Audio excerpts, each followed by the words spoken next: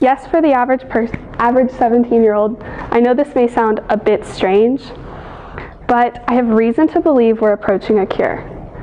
Something called gene regulation.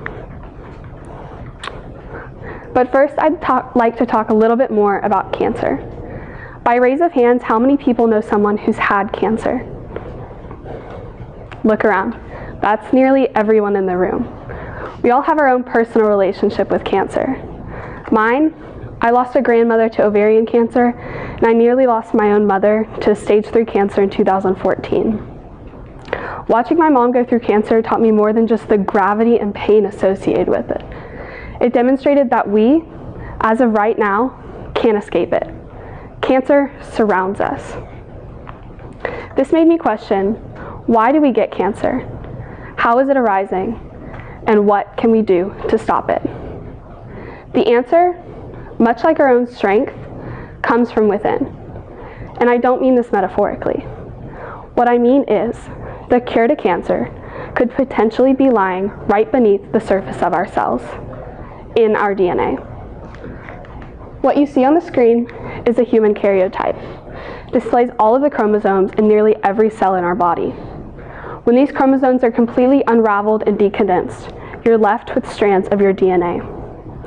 Our DNA is highly complex, but at the most basic level, it is a phosphate backbone connected by amino acid pairs. If a mistake or mutation is made in the pairing of these amino acids, major changes can occur, ranging from small changes, like changes in our skin color, all the way to changes in the development of cancer.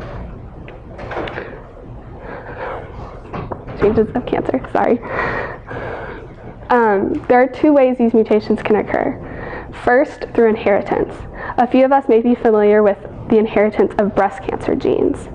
The second way is through environmental exposure, such as radiation, smoking, and poor diets. The link between mutations in our DNA and cancer development is maintained through a process of cellular division. Cancer is the rapid replication of abnormal cells. In normal cells, this process is called mitosis and is governed by two primary types of genes, protooncogenes and tumor suppressor genes. A protooncogene expresses a protein that works like a security guard, ensuring that each cell progresses through proper stages of mitosis without mutations or errors. But because millions of our cells are doing this all day, every day, mistakes can be common. So the second gene, a tumor suppressor gene, produces a protein that ensures that all mutations or errors are corrected or destroyed. When mutations in our DNA cause cancer development, it's normally found in these two primary types of genes. A mutation in either of these gene types can prompt a cell to become the rapidly replicating abnormal cells that we call cancer. Because of this, the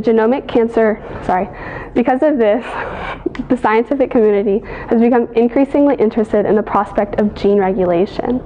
The central idea is that we could largely treat these tumor cells with a gene-regulating therapy.